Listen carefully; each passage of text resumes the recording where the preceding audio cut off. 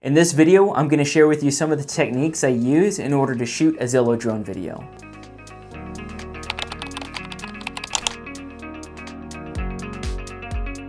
The Zillow drone video is available only for the real estate marketing package. And the reason that is we're already spending the time and effort into getting unlimited photos for aerial for your listing.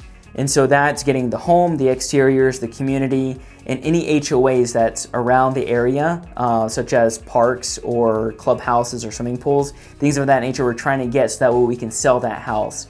And while we're up in the air, we're also, with the click of a button, we're able to switch over to video and get the video footage that we need in order to create your Zillow drone video.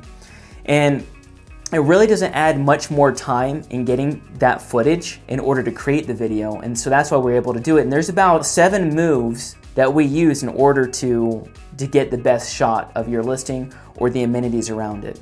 And those are, we have the parallax shot, the slider shot, the push, the pull, the top down, the bottom up, and the pan and tilt.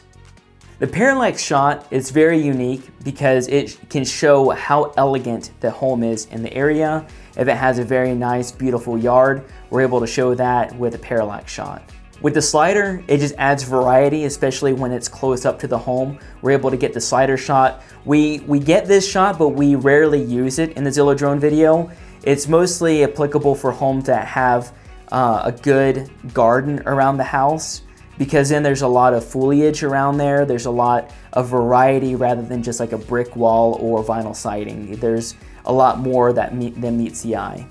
The push shot is exactly what it is. It's just a push zoom in into the home, and the pull is the exact opposite. It pulls out from the house, so that way you can kind of see, if there's backgrounds or trees or a good scene behind the home, this is able to get that. The top down shot adds a more dramatic effect. Sometimes we use this to establish the house from the very beginning.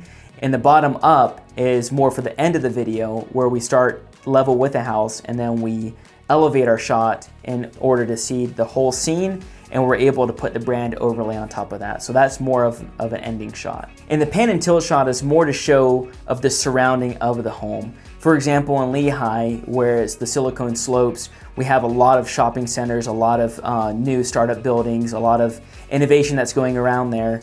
And so the pan and tilt really does showcase kind of the 360 or close to a 360 view of where the house sits in a geographical location. So the pan and tilt is rarely used unless it's in those locations where you're trying to sell the location of the home and easy access to highways and shopping centers and the Silicon Slopes. That's where that shot would come in mostly. For the most part, these are all the shots that we use and what goes into the Zillow drone video production.